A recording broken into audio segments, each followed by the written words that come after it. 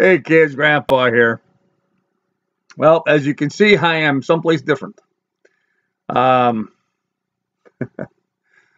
I am in a garage in Lancaster, Ohio, that had been very poorly converted into a rental and needs a lot of cleanup and paint and spiffing up, but that's fine. I can do that with time. It is warm and dry and out of the weather and a whole lot nicer than my cabin in Alaska, even with the bad spackle job here. Um, it'll be just fine. I'll fix it up and I'll make it just fine for the time being. It's not going to be long. I'll be here, but for the time being. So warm and dry. Got a hot shower and flush toilets and a kitchen to use, and so life is pretty good. This is actually my ex-wife Johanna's garage that was converted into a rental, and it'll be just fine for me. So. I wanted to touch base with everybody. There's been a lot of questions, a lot of speculation on the comments about this big change for me. And let me start out by telling you guys, I got an email actually from Riley over at Selling the Vagabond. One of my subscribers, viewers, friends, told him that I, changed my plans and was down in the dumps, and maybe if he would send me a nice email, and he did. And it speaks volumes about the kind of person that Riley and Elena are on Selling the Vagabond.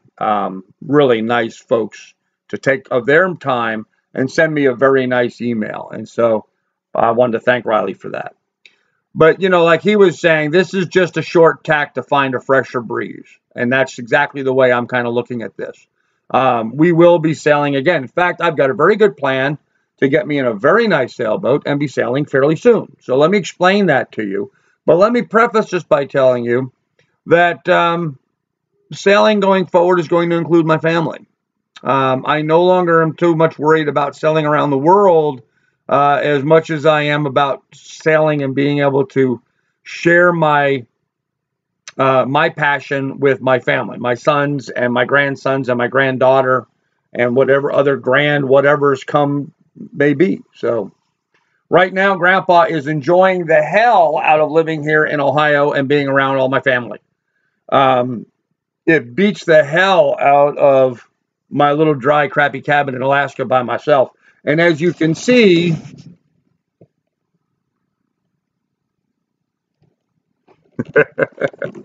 somebody else is enjoying it tremendously as well. She's having a good time, aren't you? So here's the thing, and here's the plan. But before I get to the plan, I wanted to kind of touch base with everybody about what was the mitigating factor, what was the moment of inspiration, what was the impetus that made me change my mind and direction on what I'm doing. And really, it was like the movie The Perfect Storm. It was a perfect storm of a number of different things. So let me go into that very briefly here. First of all, I'm fishing on Steve's boat in Quanjock, North Carolina, catching some catfish in the intercoastal. Or at least I was catching any. Steve didn't catch any, but and I'm thinking to myself, here I am fishing with this guy that I'm just now getting to know, and it seemed like a nice enough fella, but still, obviously not the right person for me to be around on a permanent basis, but still a nice enough fella. And I'm thinking to myself, I could be teaching my grandkids to fish instead of being on this boat fishing with him. So that was kind of the first thing. Then, as Steve was frying up the catfish that I had just caught, I got an Instagram from my youngest son, and it was a video of my granddaughter, 2-year-old granddaughter Elspeth, saying, "I love you, Grandpa, and I miss you, and I wish you were here." Kind of tore at the old grandpa's heartstrings, And my son was saying that she wasn't feeling very well, that they had some concerns that Elspeth wasn't feeling good. So I had some concerns about that. And then another thing happened. So that was two. And then the third thing that happened was I'll tell you the whole story very briefly. My father, when he retired, I was selling real estate in New York at the time. I had a real estate brokerage office on Long Island. And my father had a dream when he retired that he and I were going to buy properties, buy up homes, fix them up, renovate them, and use them as rentals, rent them out. Look for 2-family houses, 3-family houses, good rental properties that we could buy, fix up, and rent out and make a profit with that. And he's a civil engineer, and I was a real estate agent. He was in the process of getting his real estate license, and it looked like that was going to be a good, lucrative thing for us to do. However, in September, October of that year, Dad was actually in real estate school trying to get his real estate license because he wanted to get licensed as well. And while he was doing that, it was hunting season here in Ohio. So I came out to the family farm from New York, where I was living, and went deer hunting. Well, while I was down here on the farm deer hunting, I got a call from my mom telling me that my dad had a stroke, massive stroke. And so my dad and I never did buy up houses, fix them up, rent them out. But surprisingly, my oldest son happened to comment to me that he would like to try to buy houses here in Lancaster, Ohio, or in this area, and fix them up and convert them to rentals. It was a good, sound business plan back when my father thought of it, and it was still a good, sound business plan today for my son. So that was another thing. That was the kind of the third, log on the fire, if you will. And then, my ex-wife here, she's having some troubles. Her husband is very poorly, in very poor shape, and she needs help. And so there was that. Steve and I weren't working out. Fundamentally different values. Just not a good match for me. Not the kind of... Steve's okay. He's a fine guy, but he's not the kind of person that I would want to go sailing around the world with. I'll just leave it at that. So those things, and I was unhappy with the boats I was looking at. That wasn't working out. I was really living a little too close to the edge, and so I decided it would behoove me to go a different direction. And so I have returned here to Ohio to help out my family, be around my grandkids, having fun doing that.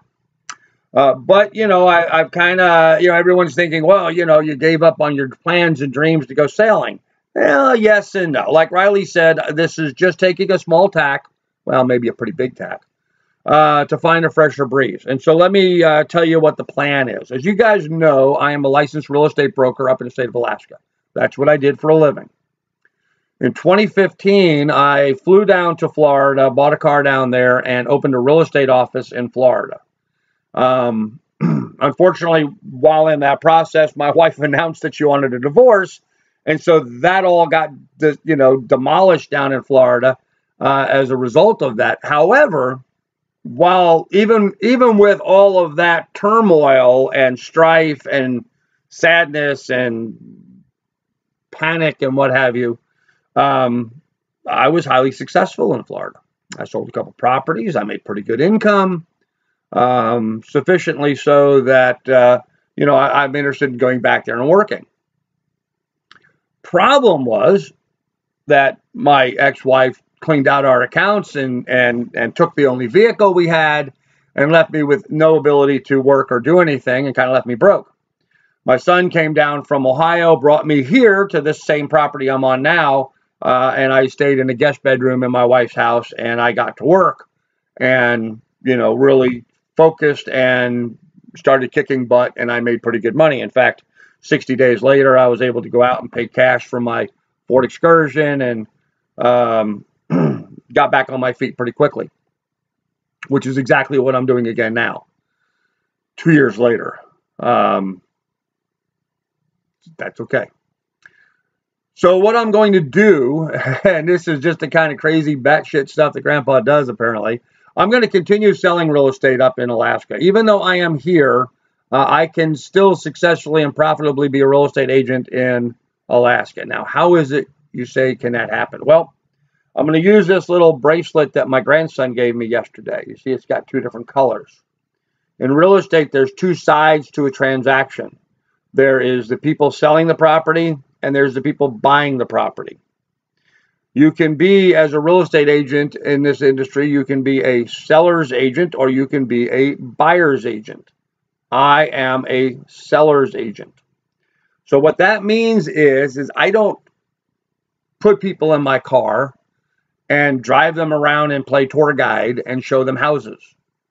That's what a buyer's agent does. What I do is I identify people trying to sell homes, and I take care of all of the back office operations, the marketing, the pictures, the videos, the descriptions, and I take care of all of the sales aspects and the marketing, coordinating showings for the buying agents. But as a general rule, and it's been my experience, I've been doing this for 30-some years, it's the much more profitable side of real estate and the least expensive side of real estate, because I'm not wasting gas driving. Up in Alaska, I could go through an entire tank full of fuel driving people around showing a property and not get anything from it, because then they decide they didn't want to buy there or whatever. But as a listing agent, I don't run into nearly that exposure, and so it's more profitable for me. So that said, I can still continue to be a listing agent in Alaska from Ohio. I have someone up there that can run around and put signs up and take pictures for me and that kind of stuff. In Florida, I am only 18 hours away from Florida here. I can jump in my truck and be there tomorrow morning. If I need to go meet somebody, if I need to go put a sign up, if I need to pick up keys or something or take care of a property, I can jump in my truck and drive down there and do that. So I'm thinking I'm going to go down to Florida once a week.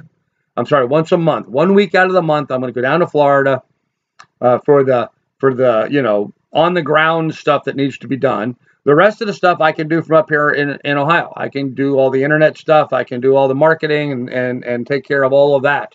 I can go down there, shoot my pictures, shoot my videos and stuff of the listings. I can come back up here and put the whole thing together. So that's the plan. I'm going to focus on trying to sell real estate in Florida, but I'm also going to continue selling real estate in Alaska, and I'm going to do that from here in Ohio, and that's going to give me a really good opportunity to earn. So I prepared a little thing I wanted to show you guys, just for your information. This is a spreadsheet that I did, give you a bit more information than we ever really wanted, but these are my costs involved in getting my Florida real estate license going. I have to fill out an application with the state. I have to take a test. I got to take a real estate class, an online real estate class. I got to rejoin the MLS. I got to get my Florida business license, and I got to go through the fingerprint process where they fingerprint you and do an FBI investigation, all that stuff again. I just did that in 2015, but we're going to do it all over again. Okay, over here is where it gets interesting. In 2016, in the Florida Keys, they sold 2,082 properties. In the Matsu borough of Alaska, Alaska doesn't have counties, they have boroughs, but they sold 582 homes sold in Alaska. Broken down by the values, whether it's under $100,000 property, 100 to 200, 200 to 300, 300 to $400,000 properties, what have you. Okay, this is how many sold in each of those areas in that price range. So if you, just to keep this really simple, if you look at properties worth $500,000 or more, because that's where things kind of petered out in Alaska, there was only 5, 3 here, 1 here, and 1 here. There was only 5 properties last year that sold up in the area that I worked in Alaska that sold for more than $500,000. Conversely, in the Florida Keys, all of these properties are worth more. In fact, if you go down here, 5 properties sold over $500,000 in Alaska, of 1,104 properties sold over $500,000 in the Florida Keys. Whether I'm selling property in Alaska, I work on a 5% or 6% commission. If I sell properties in Florida, I still work on a 6% commission. So it is much more profitable for me because the property values are so much higher in Florida than they are in Alaska. If I sell a $100,000 house in Alaska, there's a total commission of $6,000. If I sell a $100,000 house in Florida, it's still $6,000. The difference is that $100,000 house in Alaska is a $450,000 house in Florida. That's simple. So if I make $100,000 as a real estate agent in Alaska, I should make $480,000 as a real estate agent in Florida just because of the difference in the property values. So it's a much more lucrative market. Surprisingly, both markets have about the same number of real estate agents. Population-wise, they're almost identical. Let me show you. The population of Alaska and the Matsu Borough, 88,995. The population of Florida Keys, 73,000. So the number of people living in the area is about the same. Now, in the Florida Keys, there's only about 100 square miles of populated ground in Monroe County, but there's a total of 983 square miles in Monroe County. Now, that includes the marsh, the swamp down there. That includes the Everglades National Park.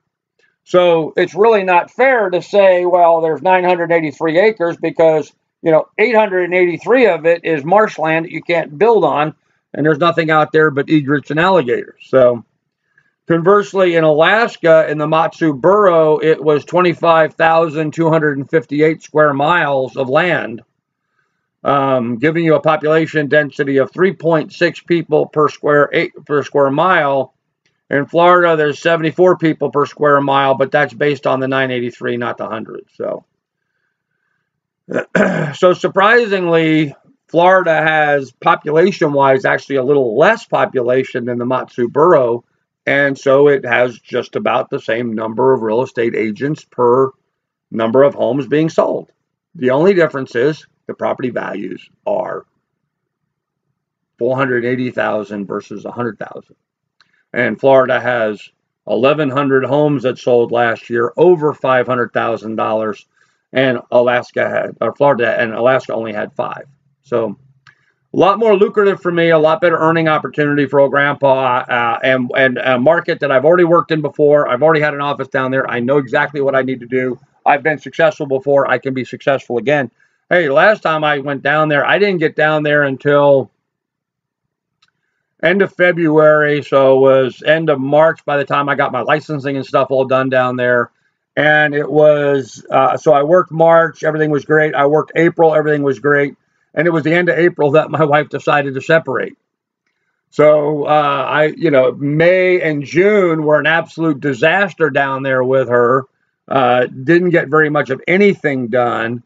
Then I came back up here to Ohio and was here for a couple months, and then I went back up to Alaska. So I was actually only in Florida in 2015 and working, a total of 6 months, but actually only working maybe a total of 2.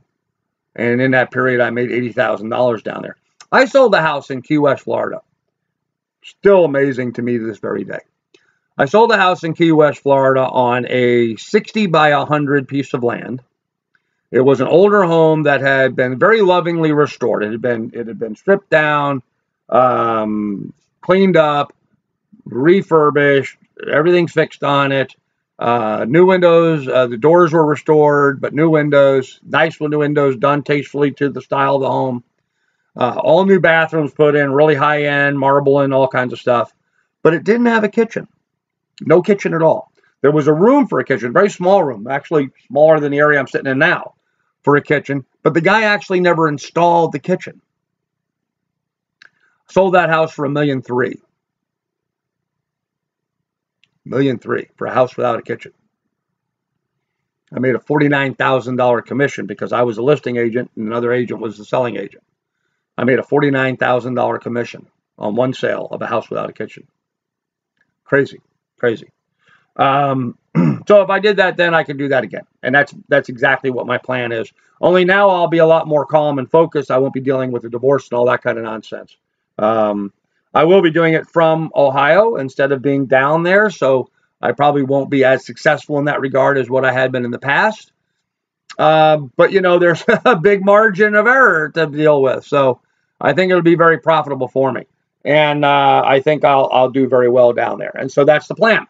So what's interesting from your perspective is, well, what does all this have to do with sailing? Well, if I'm selling real estate down to Florida Keys, and I'm going to be down there for 1 week out of each month, I need a place to stay. Initially, I'm going to have to motel it because I don't have the resources yet. But after I get if I sell another one of those $1.3 million homes and I have a $49,000 commission, guess what I'm going to do with that money? That's right. I'm going to buy a sailboat. My plan would be to buy a sailboat and keep it at a marina there in the Florida Keys. Now, I could buy a house down there. Not for $49,000, I couldn't, but I could buy a house down there. But between buying the house and paying the house off and paying the taxes, that'd be expensive. I can buy a nice sailboat, keep it down there, and pay the marina $500-600 a month, and have a really nice place to stay while I'm down there. Now, I logistically have issues about moving the boat back up to someplace during hurricane season, but I'm only 300 miles from Annapolis, Maryland here. So during the summertime, I can move the boat up to Annapolis and just motel down there when I got to be down there in the summertime, and then after cane season, move the boat back down there and have my floating condo. So that's the plan, although now I'll have the boat down there and available for me and my family. We'll be able to go down there and go sailing and scuba diving and fishing and all those things that I want to do. But I can also use it as a floating office for me while I'm selling real estate down there. So, yeah, I guess we're going to take a very big tack and catch a fresh breeze. We're going to get ourselves in a much stronger financial situation. And I am, restoring my relationship with my family and getting all that improved again. And so that's going to be good. That's going to be great. So that's what we're doing. But anyhow, if you like this kind of crazy ass stuff, what else would you expect from Grandpa? I mean, really, what else would you expect from me? Some kind of crazy ass stuff. If you like this kind of crazy ass stuff, please do like and subscribe. If you want, check out our Patreon page and become a patron so you get some of the inside stuff. There'll be a lot more content coming in the future. And that's all, folks. So we'll have another video out again soon. I may do a live stream on Sunday. And if you have any questions, get on the comments down below. More for you later, kids. And please do a good job of taking care of each other. I would appreciate it. Thanks, kids. Bye.